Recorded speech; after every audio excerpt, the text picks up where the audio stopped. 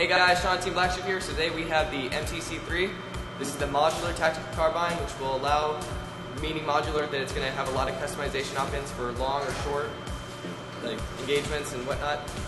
It comes with a 190 round high cap, 300 round high cap, your standard Echo1 warranty card, all charger with an 8.4 battery, your tools to swap it out to a G36 Magwell, an Allen key to adjust the stock, cheek rest, and the sling swivel. It also comes with an unjamming rod, a barrel cap, and a stubby foregrip.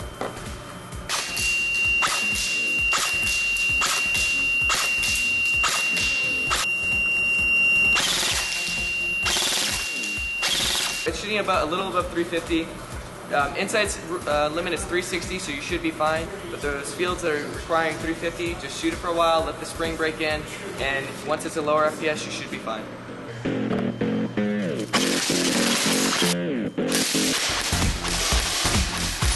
Alright, so let's go over some of the unique features with the MTC3. The stock is a sniper, or maybe if you want an indoor setup, it is adjustable and has a butt pad that's also adjustable. The actual stock can fit a wide variety of batteries, a brick type LiPo, nunchuck, and a standard 8.4, and it gives you a lot more options than whereas my personal MTC2 will, with the stock that comes with it, it can fit most nunchucks and that's about it. Whereas I swapped it out for the GMP sniper stock. If you did want a foldable one, which you would just swap it out and pop out this pin, the MTC3 does not feature that. But as I was saying with the batteries, it's not a downside. This allows for almost, if not more, adjustability and add-ons as the MTC2.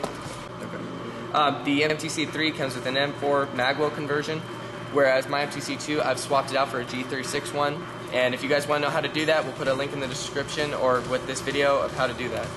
Now with the front RIS system, the MTC3 features the shorter one as the MTC1 did, and the MTC2 as the longer one. But the adjustability, these could swap either way, and if you wanted a different option, it's very easy to change out. If you guys want to know more about this, you can check it out the Echo1 website with a breakdown video, and it'll feature the internals as well as the gearbox. If you guys want to get this gun, it comes with a very good package with a foregrip, 2 high caps, a battery and charger. The adjustability with this gun will allow you to, say if you want to play indoor or outdoor, it gives you a lot of options, and I personally use the MTC2 and I've loved it. I'm sure you guys will like this as well. Alright guys, it's been Sean with Team Blacksheep. Stay tuned for our next video. And our next video is going to be that beta project Magpul AK. Make sure you guys subscribe and stay tuned.